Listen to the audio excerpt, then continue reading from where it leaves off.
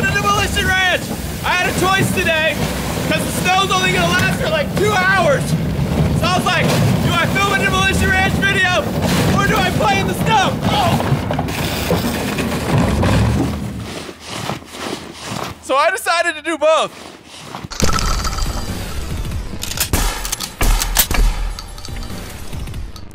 Is this the snow episode that everyone thought I didn't film? We filmed a snow episode. But before we get to that episode, I want to say thank you to our video sponsor today, SimpliSafe. My last video got completely demonetized. So it's nice to have sponsors like SimpliSafe who are here to help support your favorite channel, Demolition Ranch. SimpliSafe is incredibly effective and reliable home security. You order it online, it is shipped to your door, straight to your doorstep, and then you can install it by yourself in under an hour. I was first interested in SimpliSafe because just like you, I was interested in keeping my house safe.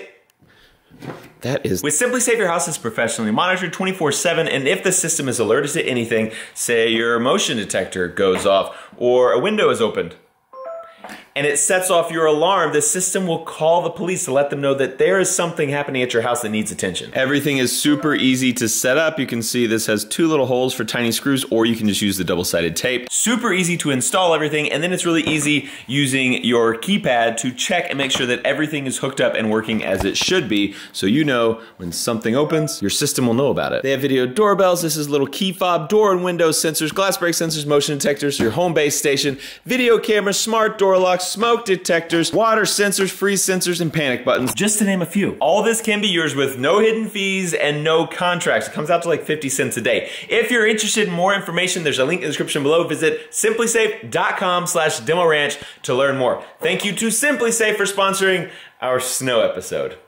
Enjoy it, Demolition.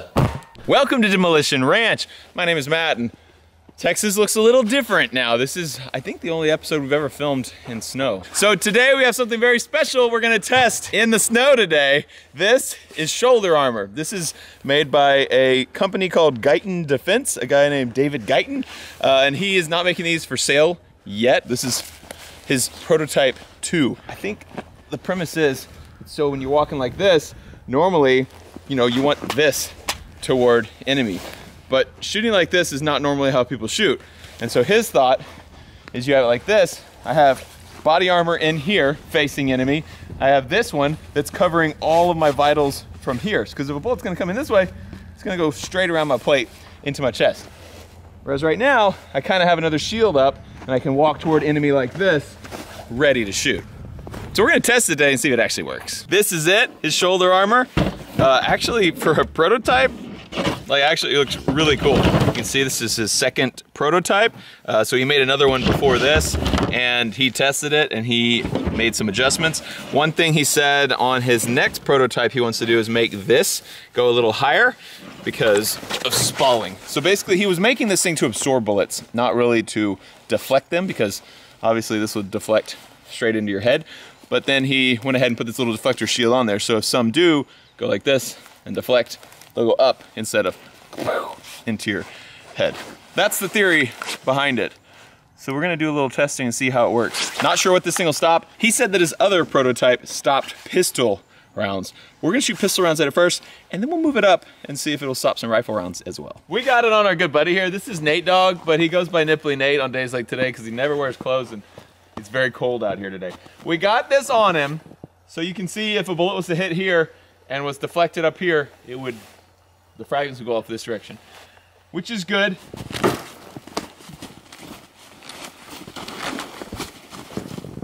All right, back to the show. What we're gonna do is fire a variety of rounds at Nipply Nate today and see if this thing will stop them.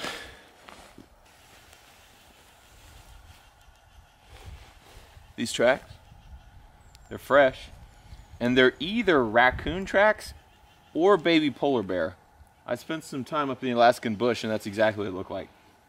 Either way, we need to get out of here before dark because they're probably gonna come back.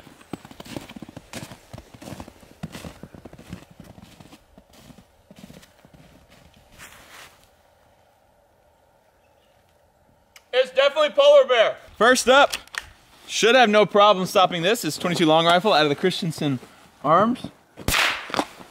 Let's see what happens. Totally missed. Shot it again off camera. It was shooting about a foot away from where I was aiming. Took the suppressor off, hit dead center. So something with that suppressor and this gun was not working. Ah, dead center. There it is. Nothing even close to going through. Okay, let's move it on up. 12 gauge, bird shot, should be no problem as well. We hit this thing real good, nothing went through, and his shoulder's perfectly clean. His arms and butt though, definitely got hit a little bit. But everything here stopped it. I have another shotgun round that we should do because it's snowy. What up guys? Just a regular, normal 12 gauge shotgun round. Why can't I see anything? There we go. It was a dragon's breath round. I got you guys. Same deal. Didn't go in. Definitely got scorched back here where the ones passed by it though. Yeah. Just got hit with burning magnesium, no big deal. We got the FN 509 Tactical 9mm with a silencer co-suppressor on it. So this is a actual caliber that you actually might be trying to defend yourself against. So probably the first real test we've done all day. And full metal jacket to give the best chance of penetrating possible.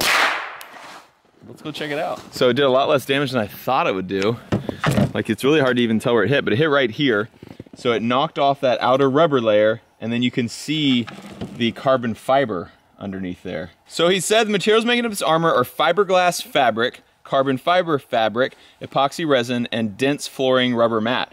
38 layers total, so he says a 1/4 inch of rubber followed by 3 more layers of fiberglass serving as a backing plate. He said he had tried using backing plate out of plastic, but that process failed. So that's why we're on prototype 2, which stopped a 9mm with no problem at all. So we're gonna have to shoot something faster than a 9mm because speed is how you beat armor. If you wanna penetrate something, you gotta move fast. This is a 30 carbine. It's a rifle round, a small rifle round, but still a rifle round that they built this pistol to fire. So this is an Automag 3, shooting a 30 carbine, probably one of my favorite guns, actually.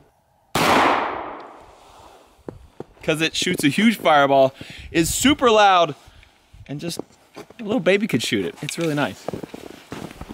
Hit right there in the center, so this one actually buried itself in. That's the first one that I've seen get through that carbon fiber layer there. Ooh, and we knocked a little bit of the paint off the back side. There's a small bulge, real small. I've seen bigger bulges. I think that was a bulge that was there before. I don't think that bullet did that. It just knocked the paint off. But nothing went through. Stopped a 30 carbine. That's impressive, but not good enough. Rain or shine, sleet or snow, operators be operating. This is a 1 ounce shotgun slug. The shoulder's fine.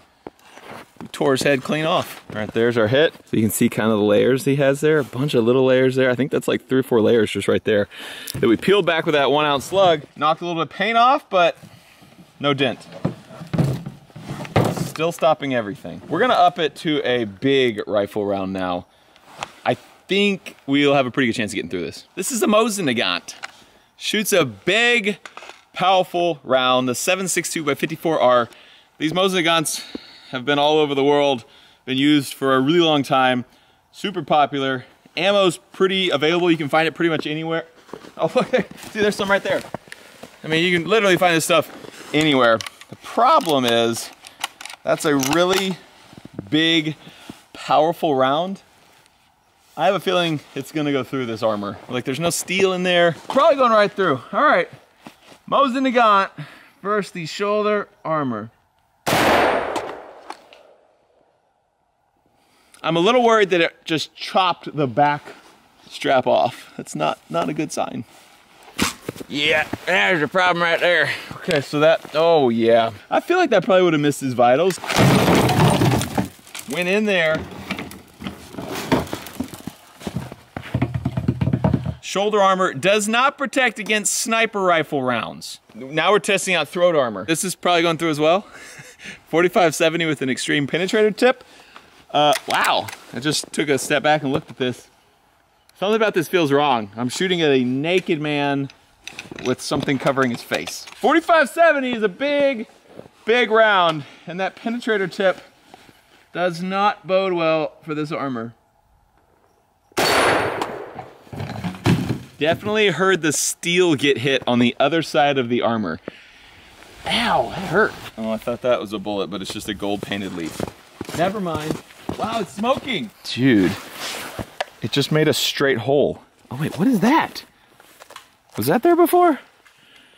So confused. Oh, that was a bolt. Okay, so it didn't go through that straight hole. That's where a bolt was.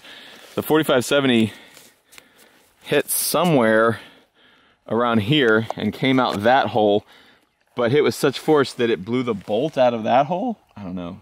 Either way, it did not stop it. Oh, look at these things. Let's try to figure out what kind of animal tracks these are. These are from like birdshot and probably magnesium flying up through here. Then it came back here and hit right there. You can see the kind of brass coloring. That's from that extreme penetrator. It went bing and hit right there. Then probably kept going a couple more miles.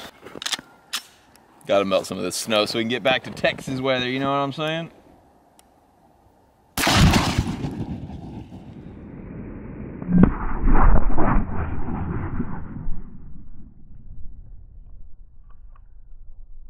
That's gonna take a lot more propane.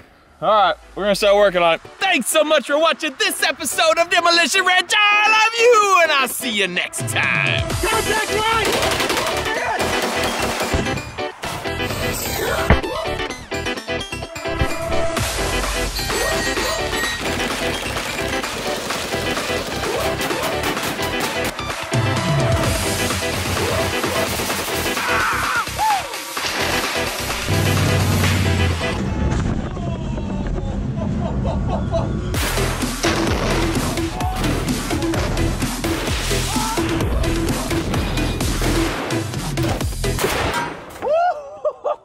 It's quite simple. There's only one rule in the demolition. You don't tell Mayor.